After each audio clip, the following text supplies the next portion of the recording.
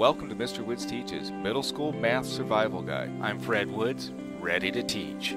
Hi math friends, welcome to Mr. Woods Teaches. And today we're working on writing percentages, so therefore we're going to be putting everything into a percent. Let's read the instructions. The table shows the portion of Kim's class that participates in each sport. Use the table for the problems. So we have the table here and it shows class participation in sports.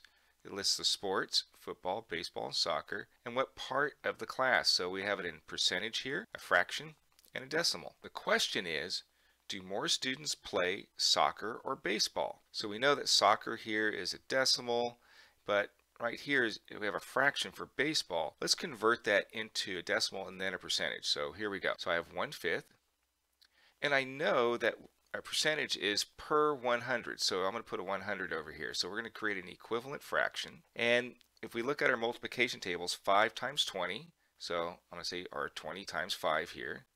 Put that at the bottom, do it the same thing at the top. So whatever I do to the bottom, I have to do to the top. So 20 times 1 is equal to 20, and that can be written as a decimal as well, so that's going to give me 0.20.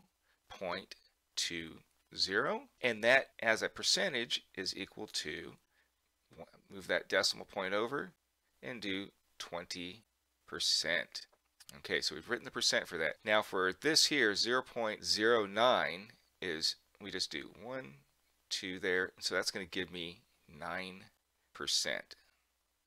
Let's look at this as an inequality. So we have baseball at 20%, and we have soccer at 9%.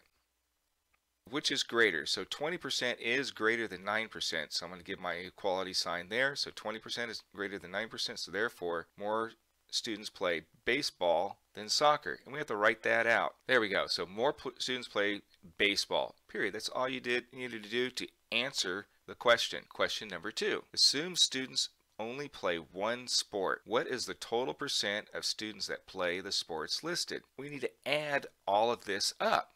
Let's see how that looks. Well, here we go. We've written it out. I have 23% for the football, 1/5 for baseball, and 0.09 for soccer.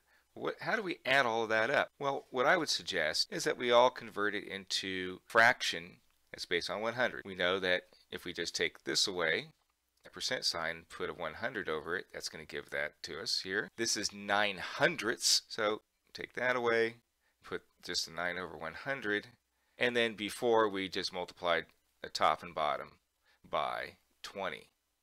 How do we write that out now? Okay, so we've written it out nice and neat, 23/100ths. We have 20 times 1, which is 20, and then 20 times 5 is 100, so it's 20/100ths. And then we have 9/100ths as well, so 9/100ths. And all we need to do is just add all of this up. So we have 100 here. And let's do this with friendly numbers. So 20 plus 20 is 40, and 3 plus 9 is 12. So 40 plus 12 is 52. And that is equal to 0.52.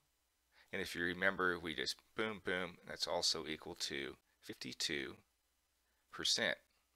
Now, how do we write the answer? We write it out this way. 52% of the students play a sport. See how we got the answer for the total number of students that play a sport, but that does not answer the question. It says what is the total percentage of students that play the sports listed? We need to answer it as a complete sentence. 52% of the students play a sport. Thank you. Remember to like, share, and subscribe.